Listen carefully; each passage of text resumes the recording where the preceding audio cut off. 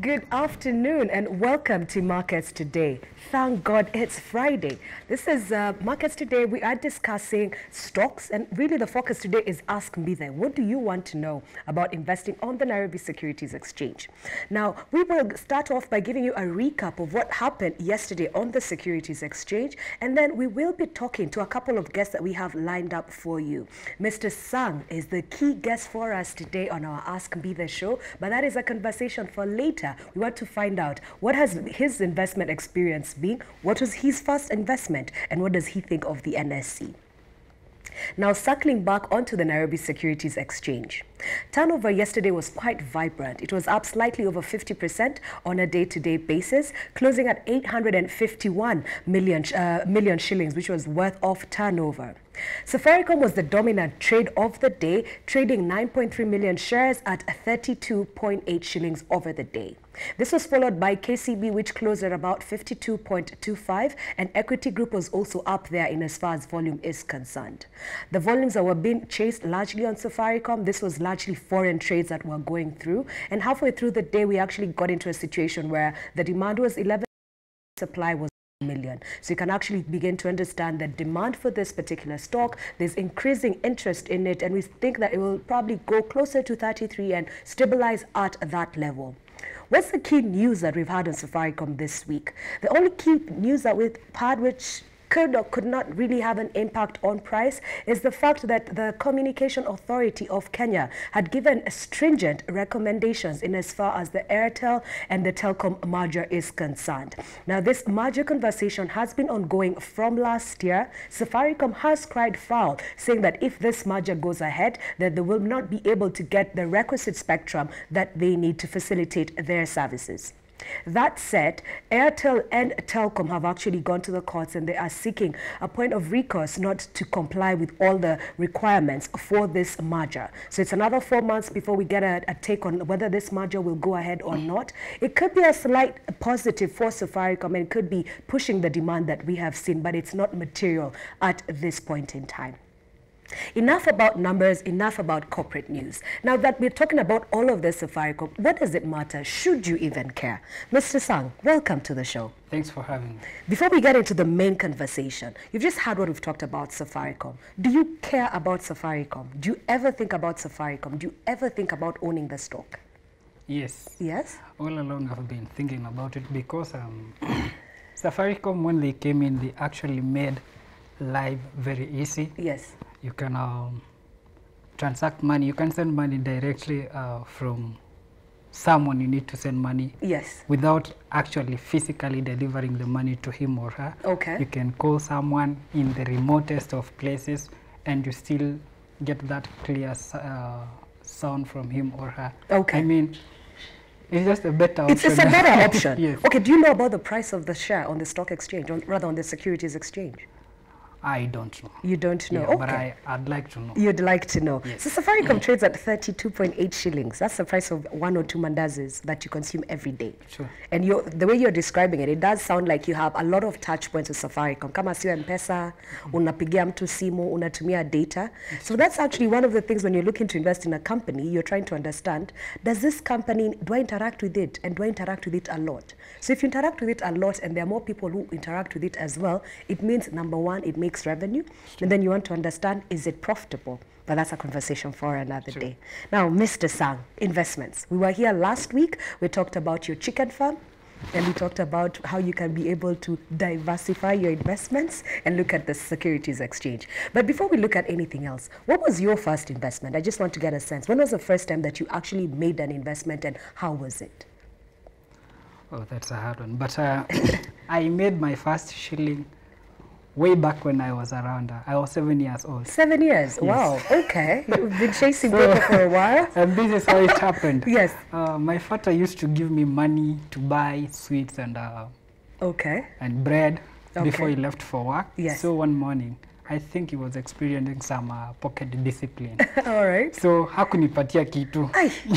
So I decided this was, I was going to do something about it. So I hope he's not watching. Okay. For sweets. I sold his coat. You sold his coat? Yes. You went and took it from his hanger and you sold it? Yeah, for 20 shillings. Oh my goodness. Did he ever find out? He never found out who actually oh my gosh. stole or... Okay, I don't know whether to call you a shrewd, young, upcoming business mind or... Okay, and then? No, I was well cognizant. I was aware that I had committed a sin, so I thought I needed actually a steady source of of income. Okay, so that I interesting. Could, be buying sweets every other. What's the status of your teeth? But anyway, I'm not your dentist. All right. So what happened? I thought I think I should buy a chicken.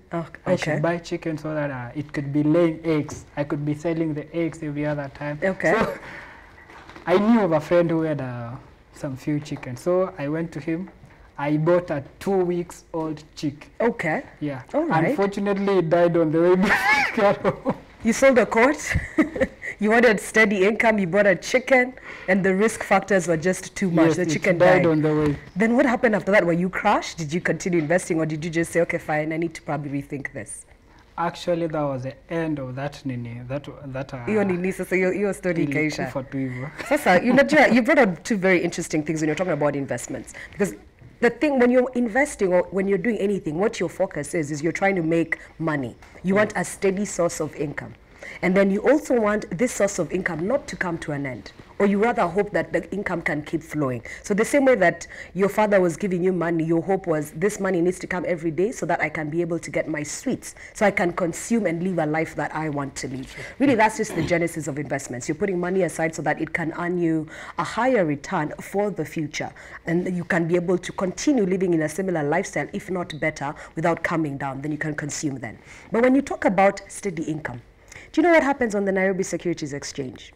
Actually, I have no idea, but I'd like to know. You'd like to know. So yes. There are some companies that pay a dividend. So a dividend is they make revenue, so Safaricom will make its revenue. Then it pays for its expenses, it pays staff, it pays for taxes, it pays for machinery. And then the money that is left, they take a part of it and say, we'll put some of this for next year, for the future. And then some of this will give the shareholders. So they distribute it to the shareholders. It's called a dividend. Okay. It's called a dividend. So if you invest in some of the mature companies, they are known to have been paying dividends, and they keep paying dividends either once or even twice a year. So they'll keep paying you a dividend. So you have a steady income that comes from the stocks that you have. So that's one thing that you get. But the other thing that I find interesting about stocks is this. You see, your chicken died, and that was the end. Yes. Your chicken. So as in the risk associated with you put all your money into literally one chick, and then the chick died. Now, when you go to the Nairobi Securities Exchange, you actually distribute your 20 shillings, okay, today it would be more, into different companies. And these companies have been operating for a while. When you're looking at them, you're trying to understand, will they be here for another 5 years? Will they be here for another 10 years? So when you're buying into these companies, when you want to exit, you'll have somebody who wants to buy your shares. When you want to buy more, you can buy more. So in a way, the way the Securities Exchange is organized and the way you get access to a small part of a stock gives you a means of reducing your risk factors. So you don't just have a chick, and when the chick dies, you're no longer earning money. Here on the Securities Exchange, you can go buy one stock and say, hii stock inakaa ita double price, hiyo itakuongezea pesa. Then you buy another stock and you say, okay, I want this one because I want steady income. So I have to be getting maybe 1,000 shillings from it every year, or 2,000, or whatever it is. So that's how you can actually be able to diversify your investments and look at the stock exchange as an alternative. Now, these companies that have put their money on this stock exchange, yes, how do they make money yes, to pay me for maybe, yes. Okay, so let's take, we were talking about Safaricom earlier. What Safaricom does, when it sells you airtime, then it sells you your home fiber, then it sells you your 3G, your data bundles, then your SMS, and then M-Pesa. So all these services you are charged, right? So it charges all its customers, and they're slightly over 30 million. I think they're 31 million. So all these people who are on the Safaricom platform, they are paying for a service. They're paying for a service, they're paying for a service. That's what you call revenue. It's the same way if your chick came and you had your chicken and it grew up and it was a chicken and it decided laying eggs, you would be selling your eggs every day. So if you sell eggs for a full year, The number of eggs you've sold times the price that you've sold them at would be your revenue. That's your turnover. Okay. In the same case of the chicken. Okay. So if we stick with the chicken now, you see, you need to feed the chicken every day. The chicken needs water. And then if you start getting more chicken, you need to build a barn so that you can house them. If it becomes a lot, you may need to hire somebody to help you with this. So every time you're buying chicken feed, you're putting water and all these costs that are concerned in as far as your chicken farm is concerned, what you would do is you would deduct them from the revenue. So say I got 1,000 shillings in revenue from selling eggs. Sindio? Yes. Lakini hizi mayai kuziuza, si lazima nilinunua chick. Hiyo chicks umesema labda hii ilikuwa 20 bob. Haya, nikanunua chick ingine kesho, hiyo ni 20 bob, hiyo ni 40 bob. Nikanunua mahindi, ndio nizipatie. Labda ukanunua mahindi na 20 bob ama 30 bob. Nikanunua sikuwa na maji, nikaenda sokoni nikanunua maji nikaleta. Nikasikia kuna chicken feed nikaleta. So unajua lazima niangalie ile do nimemake, alafu nitoe ile do nimespend kununua hizi vitu ndio nitengeneze mayai, si ndio? So una subtract. Ukisubtract unabaki na profit. Ndio uone hii biashara ya kuku, is it giving me money or is it not giving me money? Kama ikubakishi pesa kidogo utaacha, because really you're trying to make a profit. Unaelewa? Okay, naelewa. So kwa hiyo example, so umeget kwa profit, tuko kwa profit. Nimepata vizuri. Okay, sasa Kenya kama uko registered, serikali ina expect wapatie turnover tax. Turnover tax, ama you have to pay your taxes. So ile inabaki unalipa tax yako. Ukishalipa tax unakuwa na profit after tax. Profit after tax. Profit after tax. So tukianza na hii 1,000 tuseme ile mapato umepata labda umebaki na 200. 200 Kenya shillings. So 200 utakaa useme enyewe mama amenisupport. Unajua alinipatia ile 20 bob ya fast, ama useme wacha nirudishe kabuti ya fadhi. Si utampatia 50 bob, si ndio? Alafu uchukue 30 bob upatie madhi. Alafu useme 150 wacha nirudishe kwa biashara. So hiyo ni dividend. Hiyo ile pesa imebaki wewe umedecide nitapatia watu, lakini unawapatia juu they have invested in your life for one reason or another.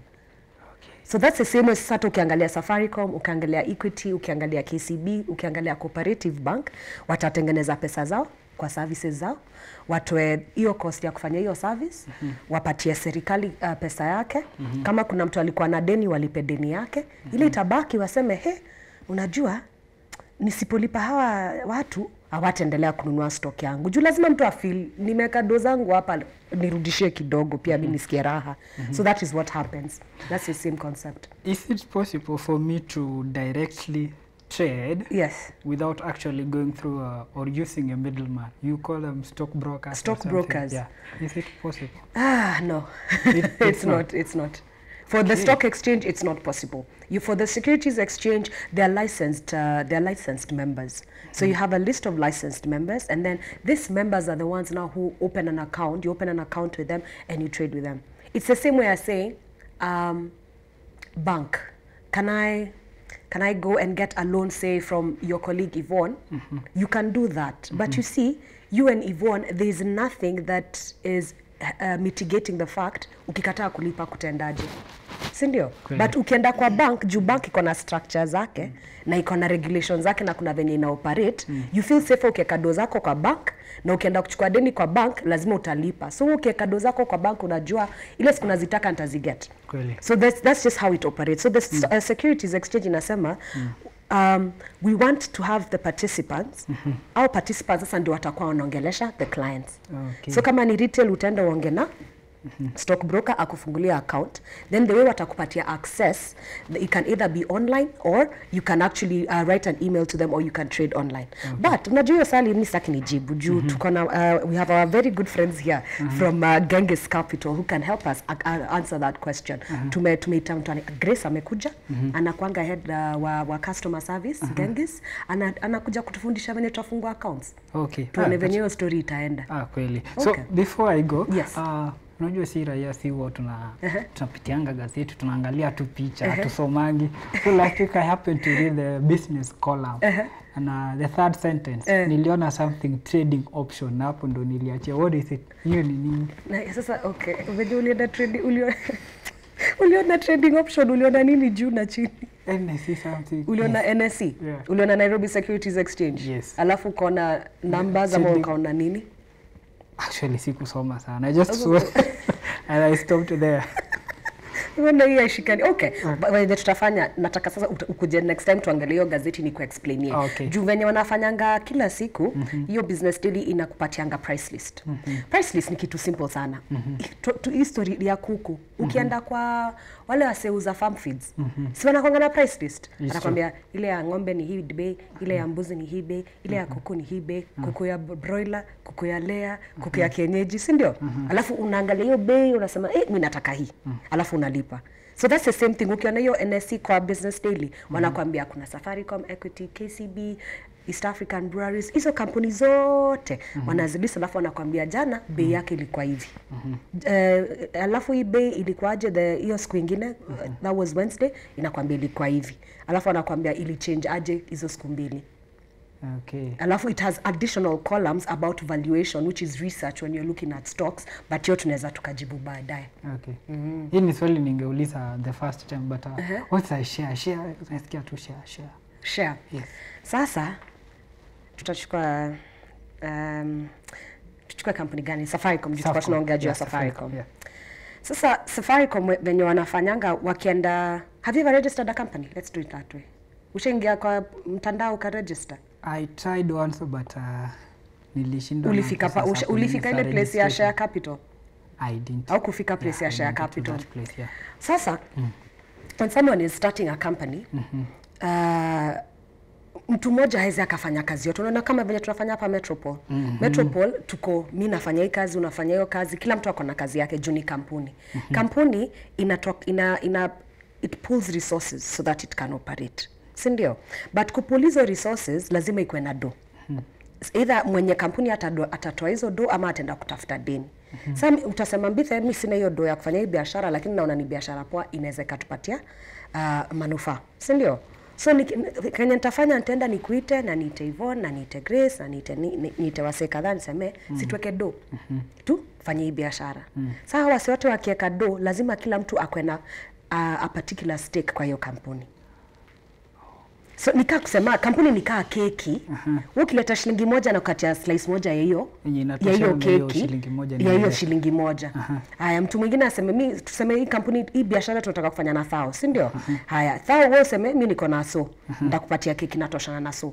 So uko na 10% kwa hiyo kampuni of that 1000. Yes. Okay. Si ndio? Yes. Haya, msemo mwingine mimi nikuje niseme mimi niko na so mbili. So si keki yangu itakuwa ya so mbili. Hiyo ni 20%.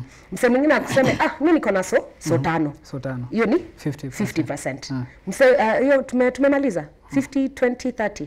We are at 80%. We are at 80%. Mwingine akuje na so moja tumwambie 10, mwingine na so moja tumwambie 10. Sasa tukishafika hiyo 1000, mtu mwingine akikuja, sema unajua kuna wale wase wanakujanga after the fact. Kiki shaka hata nishapeano. Lakini kuna msee akisema, basi nimepata tu sasa msiniache. Naambia sasa wewe tutakubebaje? Ule msee ako na shares mingi. Ule ako na shares mob aseme, mimi nitakuzia. So uko na ulieka so. Sema mimi niko na 10%, acha nikupatie share moja. Lakini unajua juu hiyo keki ishamalizwa, unaweza kumdictate ya price. Wewe ukamuzia so, wewe uliingia so. What's any amount? Not any amount, umwambie uko na so, aya wewe leta hiyo so, mimi nitakupatia shares 5. Utampatia 5%. Una get?